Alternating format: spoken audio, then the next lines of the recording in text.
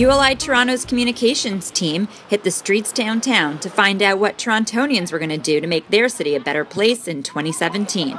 Here's what they had to say.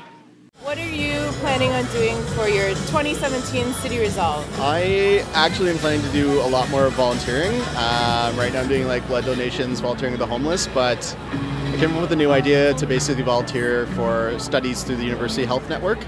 So it'll help people in the future. I think I'm going to give more, just in terms of like gratitude, and also just, doing little simple things like opening up doors for people. I've just been doing basic recycling, and I was thinking I'd like to get more into doing like all of the various categories, and actually getting more into that. And I figure that's if everyone did that, that would be beneficial for the city.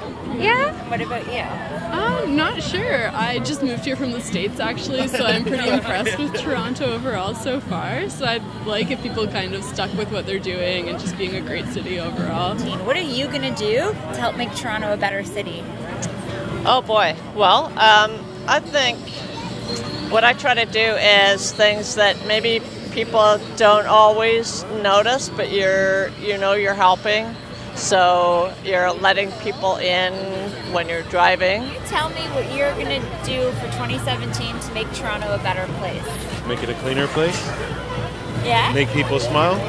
That's great. I'm a teacher, or student teacher. So hopefully I'll be working as a teacher in 2017. And my resolve is to bring Indigenous issues into the classroom and sort of make my students more aware of what's going on. I'm a creative marketer, I'm a videographer, so hopefully I'll be doing some sort of social media campaign kind of thing like you guys are.